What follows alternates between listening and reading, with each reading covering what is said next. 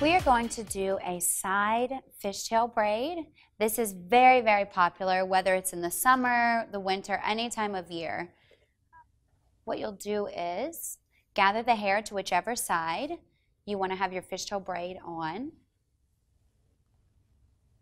What I like to do beforehand is I keep my rubber band on my pinky, because towards the end it's very crucial so that you don't have to step away from the braid and possibly lose some of your tension. So one of the biggest keys for a side fishtail braid is keeping it low and towards the neck. Most clients, if you start off too high and you start braiding, the braid will pop out. Most people want it close to their body. So what we will do is, just like a classic fishtail, you will split the hair in half, and staying close to the neck, you'll start gathering a piece from each side and bringing it over to the other.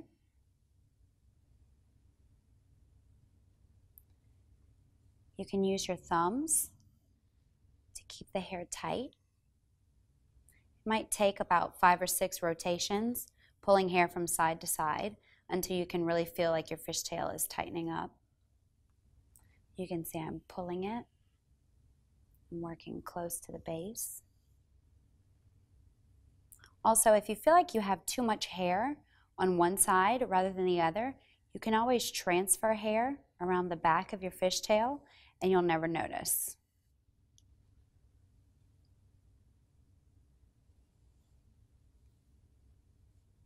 Like I said, just work with 2 strands of hair rather than 3. Some people make the mistake of working with too many strands and then it ends up turning into a French braid. And as you can see, I'm still keeping the fishtail close to the neck so that it comes around rather than wanting to stick out. And I have more hair on my left side than on my right. So like I said, I'm going to transfer a little bit of hair on this side. When you get towards the bottom, it's harder to pull strands from either side, just working with 2. So a hairdresser's trick is we actually convert to 3 strands into a classic French braid.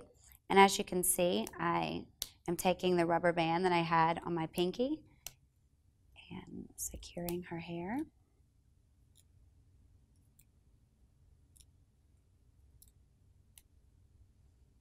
And this is a side fishtail braid.